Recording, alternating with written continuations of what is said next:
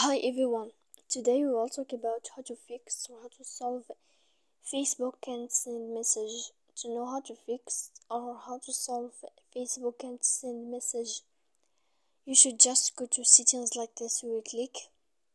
After that, in this page you will go to apps, default apps, app settings.